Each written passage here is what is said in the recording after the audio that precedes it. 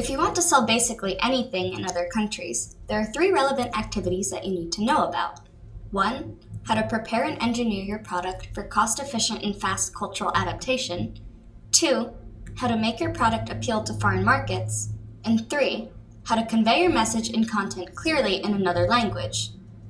These 3 processes are called internationalization, localization, and translation. Here's how it works. Let's pretend you're the developer of a mail app. What kind of icon would you give it? Mailboxes look different in every country and even within individual countries. If you wanted to use a mailbox as your icon, you'd have to use a different icon for each country.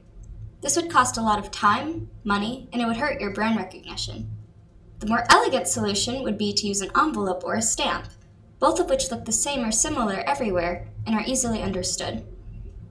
This is internationalization, often stylized as I-18N, because it starts with an I, ends with an N, and has 18 letters in the middle.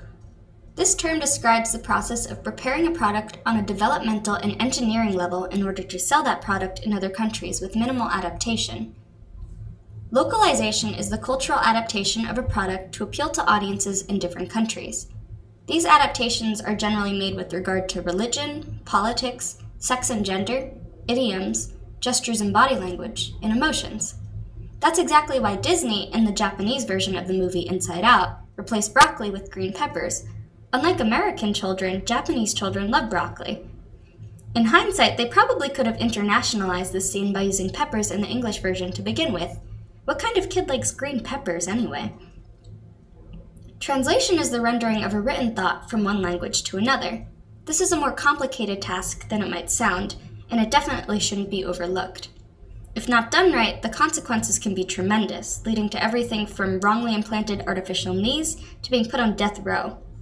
Translation includes a number of complex disciplines, such as glossary and terminology management, translation memories, machine translation, editing, proofreading, and transliteration.